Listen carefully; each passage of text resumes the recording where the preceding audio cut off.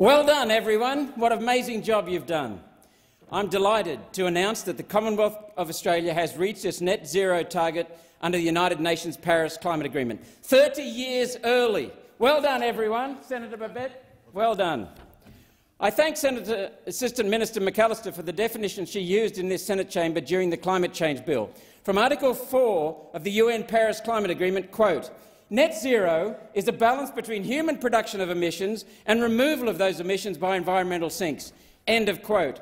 Our country has so many forests that Australia already sinks 3 times more carbon dioxide than we produce.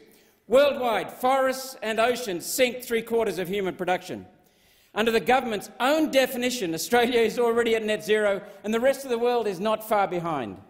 But the Paris Agreement definition of net zero ends with these words, quote, "in the context of sustainable development and efforts to eradicate poverty." The UN Paris Agreement allows development, and that's great news for our Project Iron Boomerang.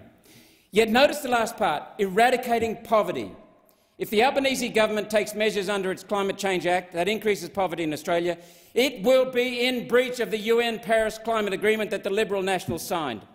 Yet high energy prices from insane energy policies are increasing inflation, destroying wealth, destroying jobs and opportunity, and forcing people into poverty.